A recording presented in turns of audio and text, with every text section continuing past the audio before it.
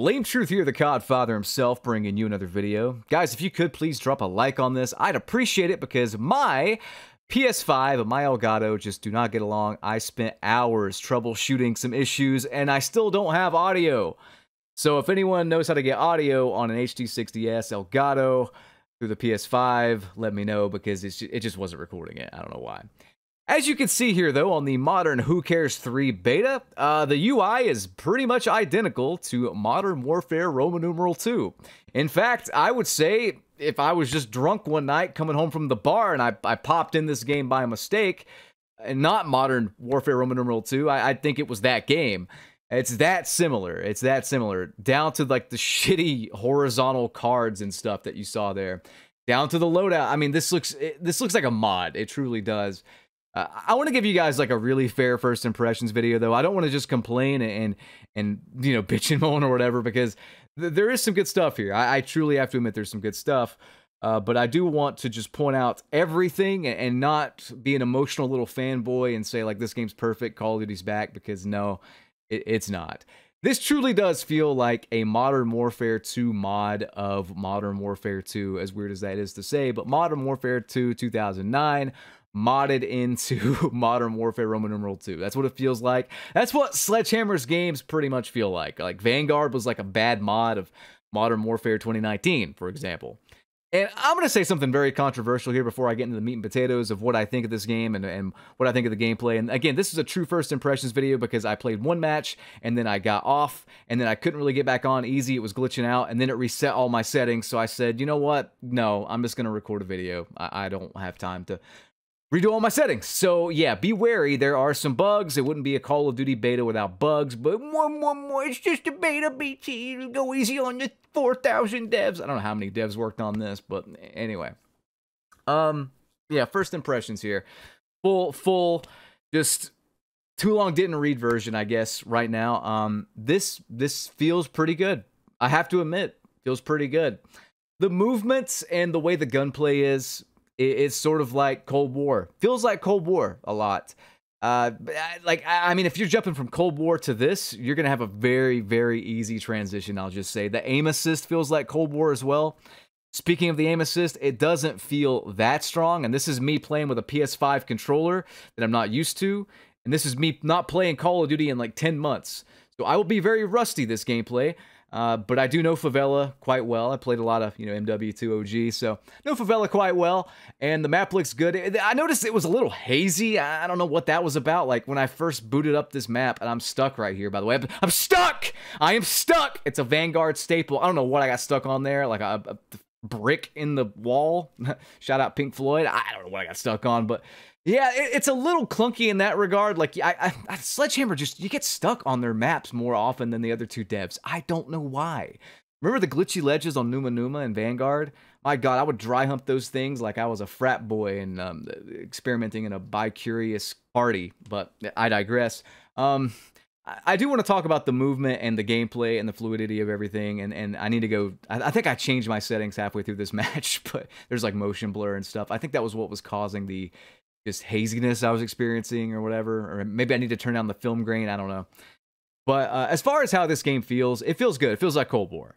Like, if you play Cold War and you like Cold War, it feels like that on the Modern Warfare Roman numeral 2 engine. Feels good. I would honestly say, I would go as far to say that this is the best feeling Call of Duty we've had maybe ever. And that's a little early to say because God knows what's going to happen with the full release and packet burst and all that stuff that could happen. But, like, it feels good. It looks good. I like it. I got to give it a thumbs up there. I like the way the aim assist feels, the guns feel, the movement feels. It all feels good. I got no complaints, man. I'm going to say something a little controversial here, yet very, very brave. And this is going to ruffle some feathers, and this is going to maybe paint me in a negative light, like I'm just a big negative Nancy, and I don't like anything. But I'm going to say it because it needs to be said. You know, I hated Call of Duty Vanguard, as did a lot of you, right? I think we all kind of collectively hated that game. It was bad. Vanguard had pretty good gameplay, though. The core gameplay was pretty damn good. I would argue it was right up there with Cold War. Like, it was fast-paced. You had the Blitz mode or whatever. for big team battle games on big maps. The gameplay of Vanguard, there's nothing wrong with the core gameplay, how it felt, how it sounded, how fast you moved, how fast the gameplay was. You know, it kind of did the Modern Warfare Roman numeral 2 and Modern Warfare 2019 problem of like not keeping red dots on the minimap. But aside from that, it played fine. That was not Vanguard's issue. Vanguard's issue was literally everything else. Everything else. And if you just want to hop on into my time machine here, and we travel back in time 2 years ago to when Vanguard was new, it was basically everything but the gameplay that Vanguard had an issue with and that Sledgehammer had an issue with. Matchmaking with a party just did not work. I don't know about you guys, but like it just never, ever worked to the point where I just played that game solo because I couldn't play with anyone. You know, you had the incendiary grenade ruining shipment with the vape clouds or whatever. Nobody could see anything. You had game crashes. You had bugs and glitches out the ass. You had balance issues out the ass. You had like you call on a juggernaut, it crashed the game. You had packet bursts constantly. Everything about Vanguard was just amateur. It was like the devs just were not talented enough for the job that was given to them, truth be told. This beta is showing me what I already knew Sledgehammer could do. You know? I don't really have any complaints about how Sledgehammer's Call of Duties play from a core perspective. I think we've been exposed to bad Call of Duty so long that like this feels amazing. You know, I really do. Even me, the most critical motherfucker on the platform, is praising this game right now because we've gotten garbage for the past 3-4 years. We just experienced arguably the worst Call of Duty of all time, for example, with Modern Warfare Roman numeral 2. So it remains to be seen everything else that they're going to put in this game. The streaks so far, just these default streaks, I kind of like the Guardian here. That's pretty neat. The SAE still feels like I'm a snail in frozen molasses with how slow I pull out that stupid iPad. Thing must weigh like 60 pounds or something and have like a mini Mark Zuckerberg inside of it controlling things like Krang from Ninja Turtles or something. I don't know. It's too slow. That's too slow, but it seems like other animations like calling in a UAV are sped back up, so that's good. The game looks good, aside from that weird hazy effect. I don't know if that's just my monitor or something, but yeah, it plays fine. That's not what I'm worried about. Guys, truthfully, I am very, very worried about everything else that this game's going to throw at me. Everything else that's not gameplay. I want to keep playing the beta, and I will keep playing the beta. I want to unlock the perks. I want to see the progression system in the full game, because Call of Duty, man, it's like a cake. You know, like Activision's so focused on making the cake look good, but then the ingredients are like an ashtray from the back of a New York City cab and some eggs that expired in like 1995 or something like that were once on Fear Factor. So that's the inside of the cake, but the outside looks good. So I want to see the inside of the cake. We're seeing the outside right now, pretty much, with this beta. I will say this, though. Glitches aside, after I booted it back up, I noticed no real bugs in the game. But now, we are at the point in the video where I really want to be critical and consider this beta feedback, if you'd like. It's not a huge deal, but it's a pretty huge deal at the same time. Look at this. I shoot my teammate because the names are too goddamn hard to see. 5th year in a row here. 4th year in a row? I've lost count. 5th year in a row, I think, where the visibility is kind of an issue. There's no designated teams in this game. Also, I am stuck! I am stuck! There's collision on my Guardian there. It looks like a boombox or something. That's kind of cool. I do like the graphics on it, but why is there collision with that? Why can't I just walk through that? It's just the little things like that. Are they going to iron them out? I don't know. But I really would like nameplates just to be big. I need that. We need that, you know? Like, there's no designated teams. Everyone's just some stupid skin. So, like, please, make the nameplates bigger and brighter. I would appreciate it.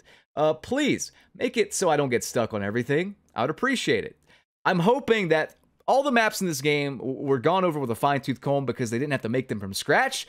So there's no, like, issues like on Numa Numa, for example, back in Vanguard, where I dry humped the ledges like Ron Jeremy in 1995. Anyway, guys, that's my first impressions. If I had to rate this, if I had to rate this, I'd probably give it a 7 out of 10. And that might seem a little low, but I've said this before in previous comments and previous videos and stuff, but I don't really see the point of this game when Cold War exists, because this just plays like Cold War. Like, I'm not trying to rain on anybody's parade here, and I'm not trying to say, like, you can't enjoy this game. You know, this was a fine match I had. I noticed no issues. Everything felt smooth as butter. It really did. But, like, I can go play Cold War, which now feels smooth as butter, and that has a lot more content, for example. So, with that said, I mean, I don't know. I don't know how to feel about it. It's a weird thing, because it doesn't feel like a full release. It truly does feel like a DLC. We joke about it, but this feels like a DLC. Is it worth $70? I mean, probably not. It remains to be seen, but probably not. Probably not, truthfully. I would say right now, just from my first impressions, that if this game goes on sale for Christmas, like wait till Christmas, if it goes on sale like it usually does for 20 bucks off, I'd say get it then. And then by then, if there's any issues, hopefully they've worked on them. I'm hoping they don't have as many issues, because I mean, most of the multiplayer is done for them, because they just copied and pasted from Modern Warfare Roman numeral 2 and Modern Warfare 2 2009. So, like, I'd hope it's really polished. But I mean, guys, this is Sledgehammer we're talking about. They left a counter spy plane in the game that stopped B-2 rockets for like 6 months before they fixed it. So, anyway, I hope you enjoyed. Rate, comment, and subscribe. Follow me on my socials below, and let me know what you thought in the comments. I'll see you on the next one. Peace.